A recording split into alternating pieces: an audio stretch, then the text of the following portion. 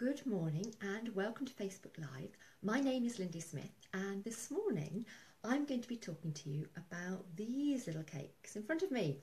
They were first published in my Mini Cakes Academy book, which I know some of you have got because the request for this Facebook Live post has come from a number of you. You want to know the tips behind how to create these little things.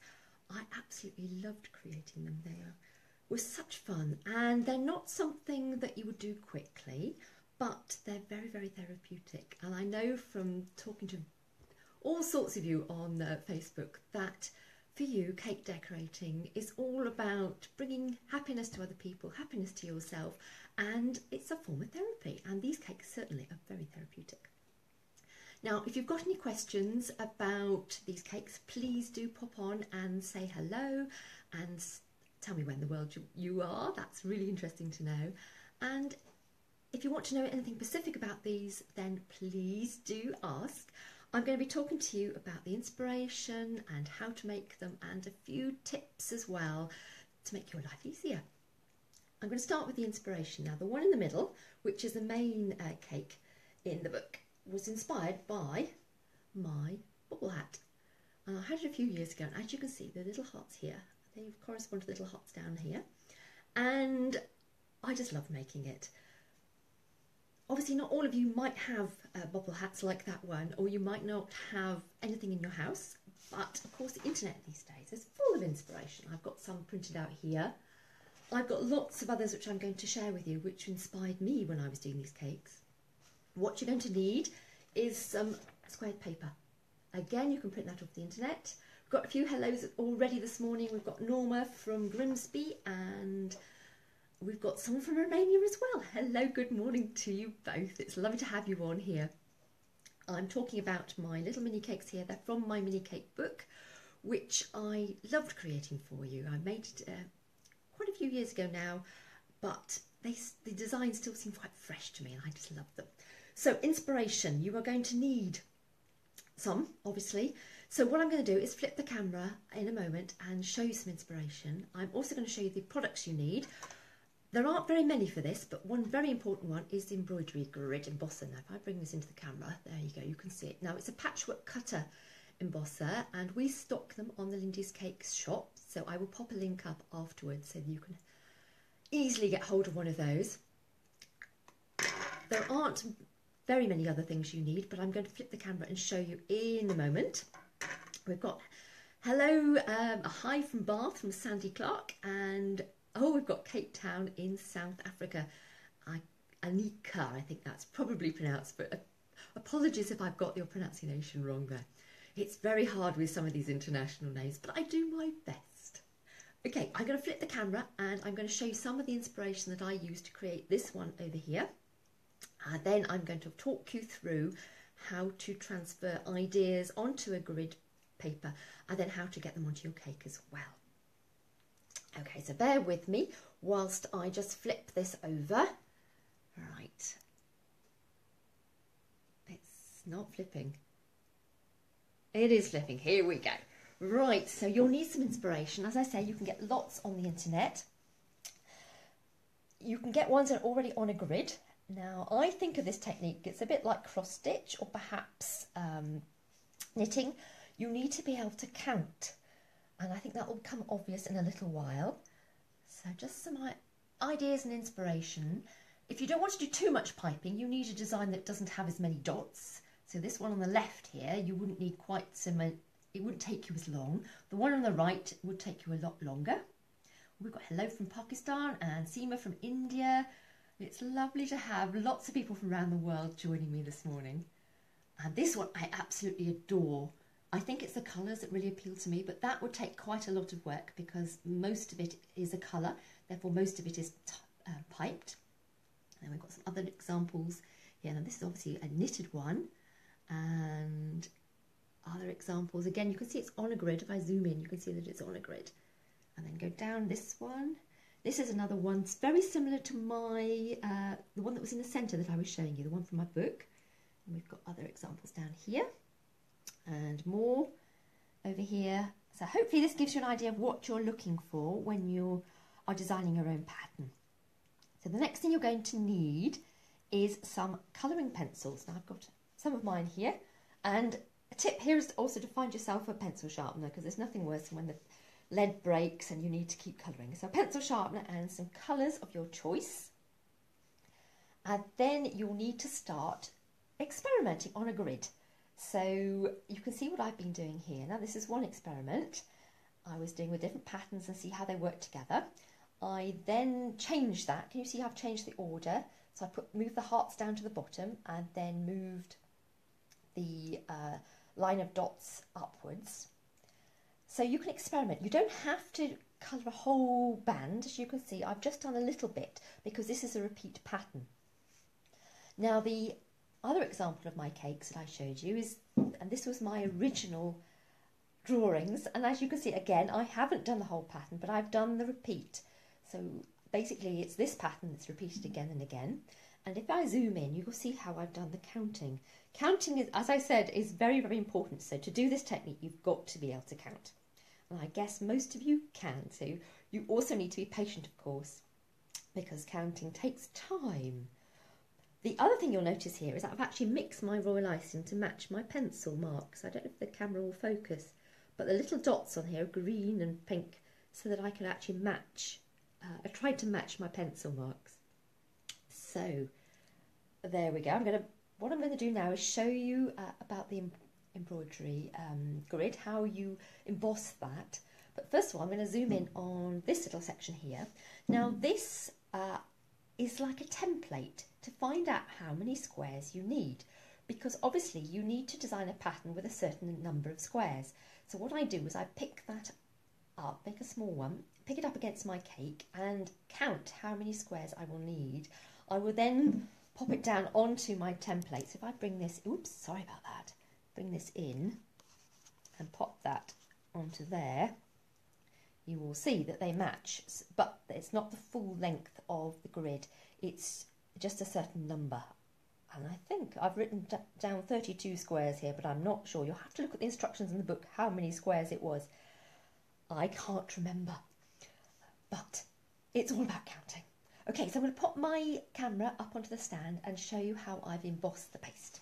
And I'm going to zoom over and also show you as I go what else you'll need. You'll need some piping tubes. This is a number 1. You can do it with just the icing in a piping bag, but I found it easier using a number 1 because everything's more consistent. You'll need a palette knife, a craft knife. It helps to have some spacers. This is one of mine, as you can see. They're 1mm spacers, and obviously the embroidery grid. So I'm just going to pop that there onto my stand. Now, as I said, it's important to roll out the paste between spacers, and this is because you want the paste to be all the same thickness, because when you press down using the grid, you don't want any bits to be more embossed or less embossed, if that makes sense. Okay, and so I've done this section here, as you can see. I've then lined the grid up and placed it in place here. I'm then going to press down. Now, if you press down just using the handle, what I found was that it doesn't emboss all over the paste evenly. So what I found, it's best just to press down on the embosser itself like that, just all over. Now, you might be wondering what sort of paste I've got here. This paste here is actually modelling paste, because I need to be able to pick it up so that it doesn't distort and wrap it around my cake. Now, the modelling paste I use is 225 grams, which is 8 ounces of sugar paste, to approximately 1 teaspoon of gum. And I tend to use gum tragacanth, but you can use CMC or Tylose if you prefer.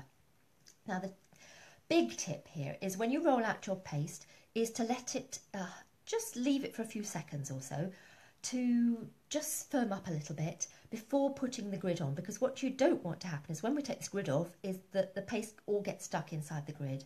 You could, of course, use a little bit of corn flour, but I find that I don't like to do that because you can get, it can get a little bit of a residue on the cake, on the paste itself. So I tend to just let it dry for a few seconds and then emboss. Now I'm going to lift this Now, you can just lift it with a handle, but actually I found it's easier if you just get one end and then lift it like so. Okay. And then what you do, you keep doing that until you've got enough to go right around your cake. Now, I've been doing this on mini cakes, but obviously you might be doing it on much larger cakes. So you need to make a strip that is the right length that will go right around the circumference of your cake.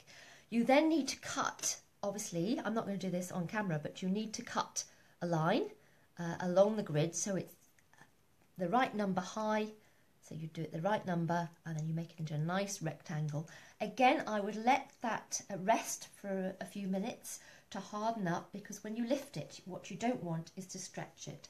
If I bring this bit in here, and you see there's quite a bit of, it's not going to stretch out of shape, although when I lifted it initially it did here, but this was just my example. Okay, so what I'm going to do is give you a nice close-up view of what I've piped, because I'm not going to demonstrate piping today, because I've done that before, and I can send you a link if you would like to the piping and how to mix the royal icing. Vicky says, hi, she's managed to catch me live, but it all seems to be blurred. Oh, I hope it's not blurred. That could mean that the connection's not strong enough. Sometimes the internet here plays tricks on me, unfortunately, but I will have to view it back and have another look. Okay, so this, hopefully you can see this, Vicky. It is the cake that I showed everyone earlier, and I'm just going to zoom in, hopefully, and you can see the pattern and how it works. Okay, from my end it looks nice and focused, but I hope it is your end too. Okay, I'm going to now move on to this one. This was the original one. It's a little bit dusty and a bit worse for wear, but you get the idea, and you can see the detail now. And now I'm going to whiz over to this one. This one's partly done, so you can see how the pattern's built up. Now, a tip for piping the hearts here is to do the outline first, and then, as you can see here, to do every other dot, because what you don't want to do when you're piping is for one dot to merge into another. You want them to be unique and individual. So I pipe it like that, and then once that's dried, I would go back to these dots and fill in all the spaces. And you see like that. And Nadine says it's not blurry her end, and Jenny says she's coming through fine in North Wales. Thank you for telling me, it's good to know. I never know until I watch it back whether I'm blurry or whether the internet's failed me, which is a great shame sometimes. So I'll give you another zoom in on that one, and in case it was blurry your end. There we are. Right, I'm going to flip the camera, and if you've got any more questions, then please do let me know, and I will do my best to answer them. Okay, hold on, we're going to flip. Right, there we are, back to me now. I've got lots of hellos and highs coming in. It's lovely that you're all with me today. Vicky says still nothing happening. It may be your end, Vicky, I think. Who knows? I will watch back and see. What I will do is pop this up as a video that you can watch on Facebook another time. Provided it's not too blurry, of course. I always like to check it first. I hope those of you that requested this, that helps you understand a little bit more about how the decoration works on this cake. As I said, I will pop links up to the embroidery grid, and I will pop a link up to the piping with the royal icing as well, where I give you a recipe. It's a blog post that has a video as well, how to mix the royal icing, how to paddle it to get it the right consistency, and also how to pipe the dots as well. It's a great technique to do. I thoroughly enjoyed it, and you know, because I've looked back at this, I really feel that I'd like to do a nice big cake using this technique. I'll bring this in, this particular design I think is absolutely gorgeous, and I can see that going round a tier of a tall cake. I think it would be absolutely stunning. So, you know, watch out. I might be making that sometime soon. We'll have to see, won't we? Thank you all for being on here with me today. If you've got requests for future Facebook Lives, then please do ask, and I will add it to the ever-growing list. And the more people ask me to do specific things, the more likely I am to pop on and talk about Pacific cakes or Pacific techniques. And I say this one was certainly asked for by quite a number of people. I'll bring them back in. You can see. There we go. So I hope that's demystified them a little bit, and it will give you the encouragement to have a go yourselves. I say very therapeutic. Lovely just to sit back and while away a few hours doing something you really enjoy. Goodbye until next time. Thank you for joining me.